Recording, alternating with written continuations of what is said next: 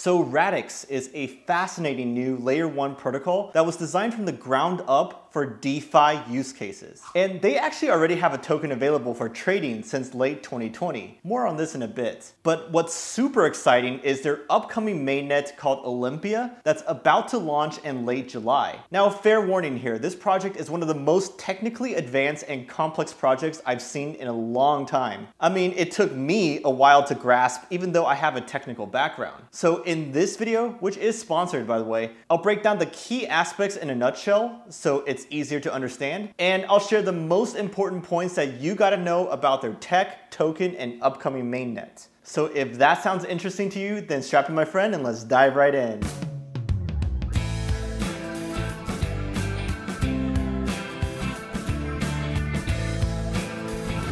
So we gotta start with the why. And for Radix, it's all about decentralized finance, which is one of the hottest use cases for all of crypto. And for good reason, right? DeFi just makes so much sense. It's financed by the people, for the people, with no middlemen setting arbitrary rules. But current blockchain networks aren't necessarily optimized for DeFi. And the Radix team sees 3 areas that can desperately use improvement. Like first, developers don't have great frameworks that they can use to develop DeFi apps. Most of them are pretty inefficient or unsecure, which slows down innovation and also increases the risks of mistakes, which affects us end users. Second, many scaling solutions that other blockchains use, like sharding or sidechains, break composability, which is one of the most important aspects of DeFi. And composability just means that DeFi apps need to be able to interact with one another in a standard and open way, and that multiple apps or actions can be done in a single transaction. So this is like executing a chain of trades from token A to token B to token C, all in one fell swoop. This is super important for DeFi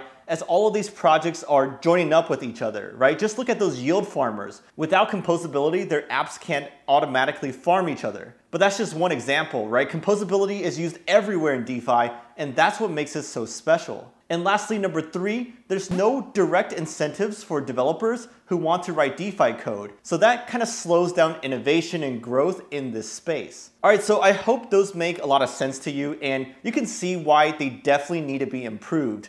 There's really no debate there, right? But what is Radix doing to solve them? Well, they've designed their own Radix engine and Scripto language, which is their version of the Ethereum Virtual Machine, or EVM, and Solidity. Basically, this is a secure and DeFi-specific framework which should help devs build faster while minimizing errors that could lead to hacks or exploits. They also designed Cerberus, which is their crown jewel consensus algorithm. Basically, it lets them achieve massive linear scalability while also maintaining that important composability that I mentioned earlier. And linear scalability, if that sounds confusing to you, it's just the concept that as you add more computers, the network can process more transactions without any limit, right? That's why it's called linear. This is just how the internet, like with TCP/IP, works today. That means Radix will scale just like the internet did, which is a new paradigm for the crypto world. And lastly, and this is pretty cool by the way, they have a Radix blueprint library. Basically, if you write code for this library and other devs include your code in their apps, then you automatically get paid on-ledger royalties every time your code snippet is used. Now that is freaking awesome passive income for devs, and that also incentivizes having an amazing and robust library of reusable code. Now this is all just a really high level look so far, and there's so much more to it. But I want to take a step back and look at why this solution is even impactful. I mean, in terms of devs, they're the lifeblood of any crypto project, right? And you gotta think from their perspective. Radix offers an improved framework plus direct rewards for code they write. Doesn't that sound super enticing to you? And if devs really like the whole experience, the word will spread, which will attract more builders. And that leads to better products and services for end users, which is what it's all about at the end of the day. In terms of Cerberus, Radix is ensuring that they can provide everything that DeFi projects want. Scalability, security, composability, decentralization, so they don't ever have to worry about being too expensive or slow to use if someone builds a popular app that gets a ton of demand. The overarching goal here is for Radix to provide as many incentives as possible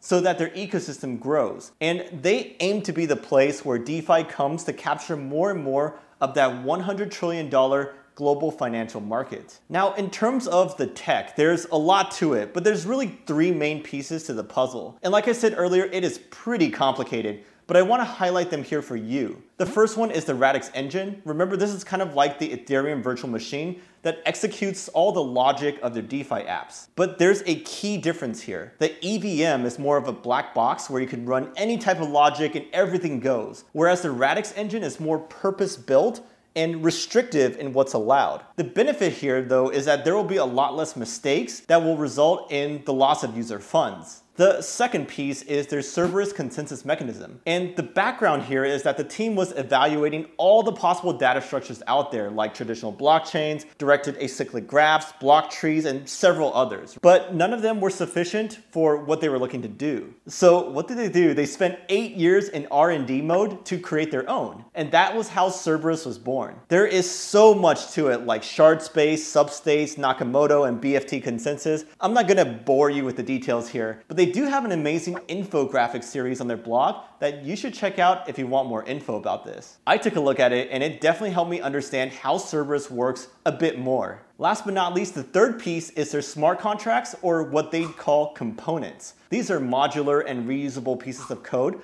that can be combined in different ways to create everything from basic contracts to full-on dApps. And these concepts can be shared on their on-ledger marketplace too. That's where people can check out which components are available, and the devs who created them get royalties on every transaction in which their code is used. To create these components, devs will need to write in a new specialized language called Scripto. And Radix mentions that as long as the dev is familiar with functional programming, Scripto should be relatively easy to pick up for them. Now, those are all the key features, right? But what about their token? Here's what you gotta know if you're thinking about investing. First, their total supply is currently 12 billion tokens. But once their mainnet launches, an emission process will kick off, which is capped at 12 billion additional tokens over a minimum of a 40-year period. So that means they will only ever have 24 billion tokens maximum. Well, what's the emission for though, you may ask? Well, you gotta remember, they use delegated proof of stake for their network, so there's gonna be stakers, and those people get incentivized with the emission,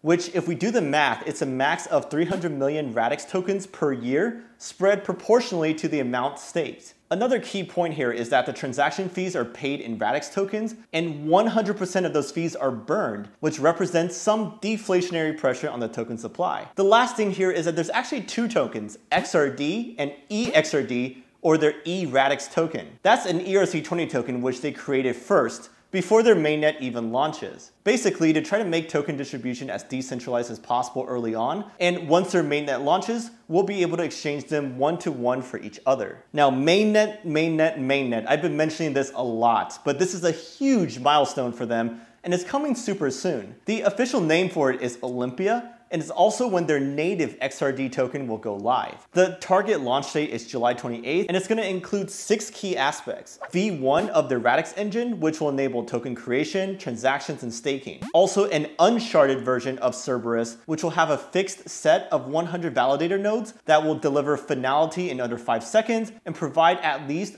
50 transactions per second. Also, they're going to have Radix nodes that everyone can spin up and run. They're going to launch their XRD token, release a desktop wallet, and launch their own Radix Explorer. This has all been in the works for many years now, so it's a super exciting time for the team and community. And after Olympia launches, it's going to kick off an aggressive roadmap to roll out the remaining features that I haven't mentioned above. Those will come out in their other major launches called Alexandria, Babylon, Xi'an, spanning throughout 2023. I'm really curious to hear what you think about Radix and their approach to build a layer 1 solution tailor-made for DeFi. Personally, I hold some Radix tokens because I find them promising, and I think they have a high ceiling in terms of overall potential. And no, it's not just because this is sponsored, right? I don't have to hold their tokens.